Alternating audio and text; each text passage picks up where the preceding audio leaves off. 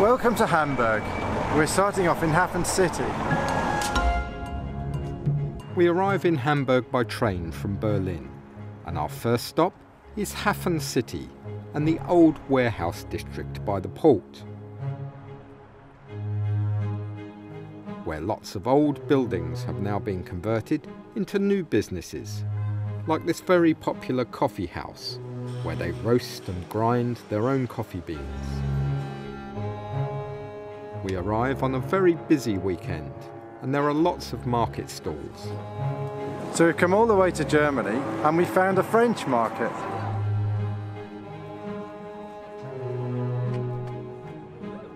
Not sure what that's about.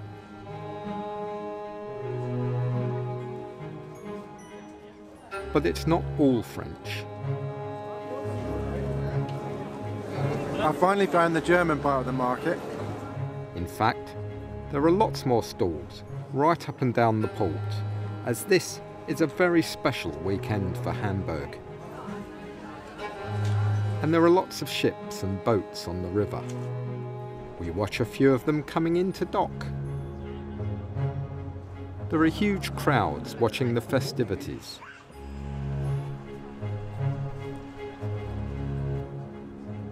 There are all sorts of big clippers heading into the quayside.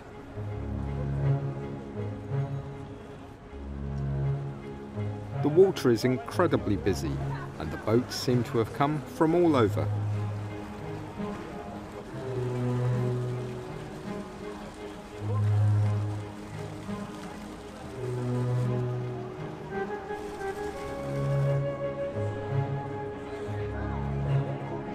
We stumble across the entrance to a large road tunnel under the river, accessible by some huge elevators, big enough to take vehicles.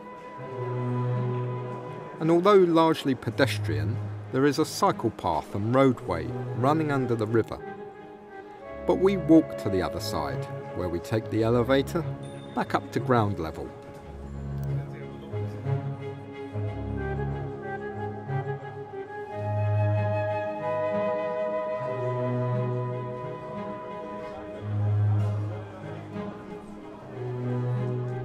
This gives us a great view over the port where we just came from.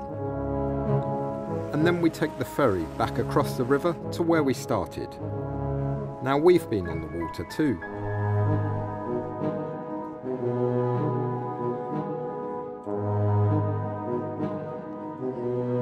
We wander into town for something to eat, and we find a good old Irish bar with live music. As sure as night is dark and day is light, I keep you on my mind both day and night. And the happiness that I've known prove that it's right, because you're mine, I walk the line.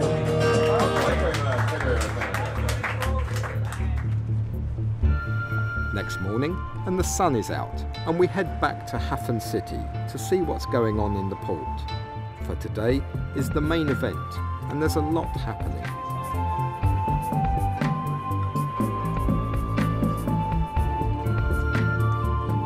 We head for one of the newest landmarks in the city, the Elbphilharmonie Plaza, which has a free viewing gallery, which should be ideal for seeing some of today's activities.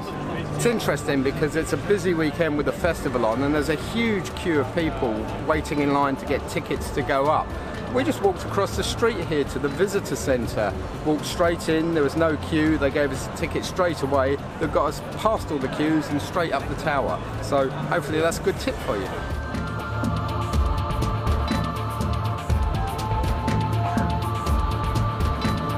We've come up to the top of the Elbphilharmonie Plaza, and we're looking out on the Elbe River.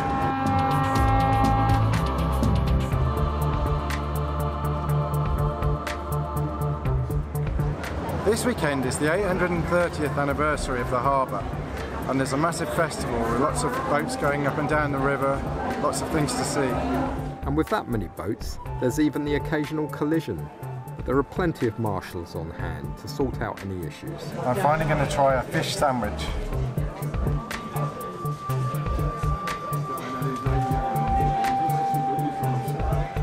I'll settle for cheese. then it's back out to watch the regatta.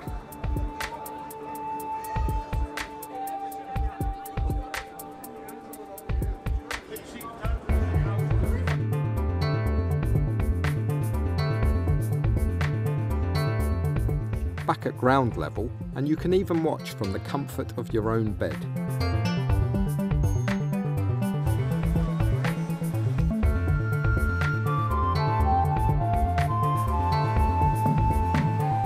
Later, we take a trip into the town centre, where we find the town hall. This is the rat house. I guess it's where they keep all the rats.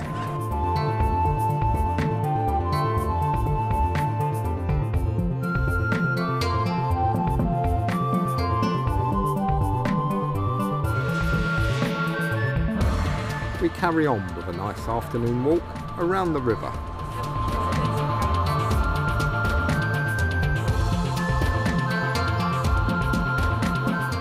That's strange. Are we back in London? We have a look around Planten and Blumen, a city park. In the distance is a large spire, and we wander through the park until we reach the TV tower, but sadly it's closed at the moment to the public.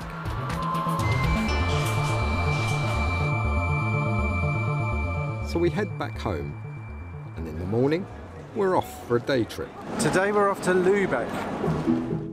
So bear with us.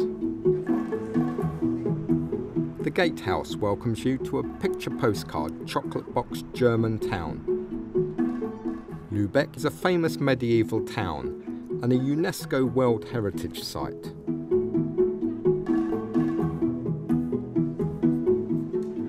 In the town square are craft and marzipan shops, restaurants, and the rat house, dating back to the 1200s.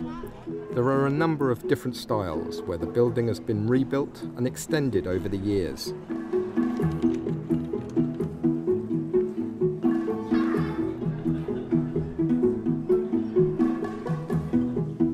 We decide to take a guided tour of the inside.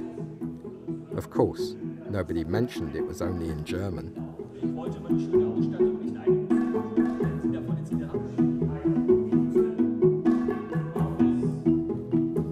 The ornate interior is fascinating, and our guide lent us an English guidebook to follow.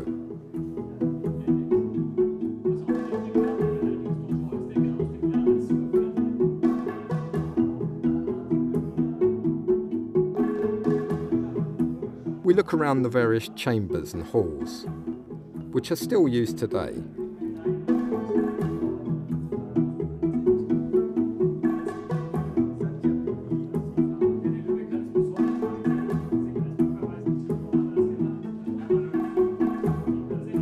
And we finish off with the beautifully crafted depiction of the history of Lubeck.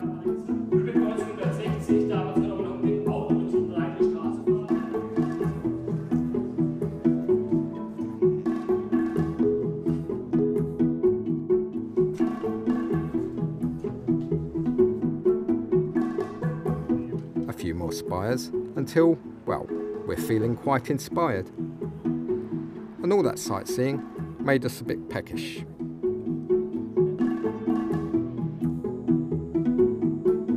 This is like an alcohol-free cider. Isn't that called apple juice? We find a potato restaurant, and on the menu today are potatoes, starting with a potato soup.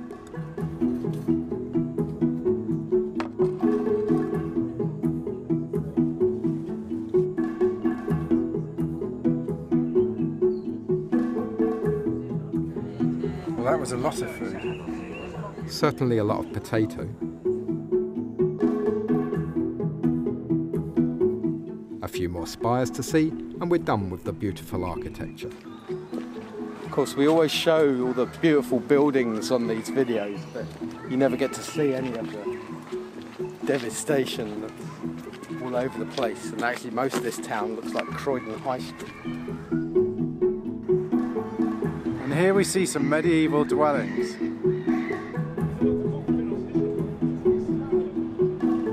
Then it's back to Hamburg for the evening.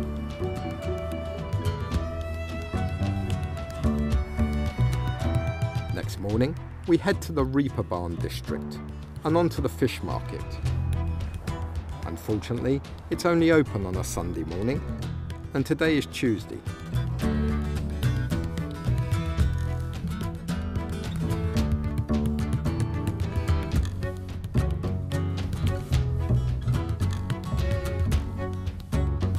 So we decided it's our turn to get out on the water and pick up a ferry boat.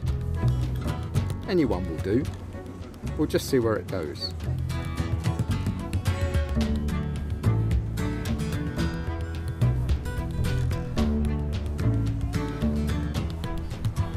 It pulls up at an interesting looking beach, so we get off to investigate. It looks like a good place for lunch, even if it's more potatoes. Today we're having lunch on a boat. And of course, we start with a potato soup. They do seem to like their potatoes here.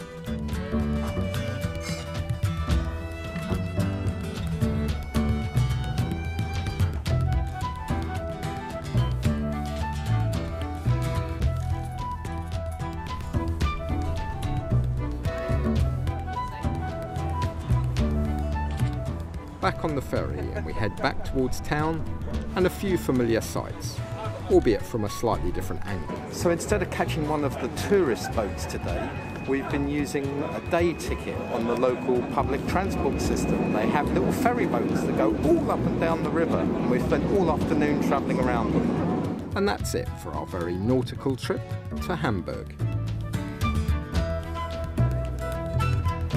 Next time, we're staying with the nautical theme as we head to Amsterdam. So don't forget to click subscribe and catch up with us again soon on our next adventure.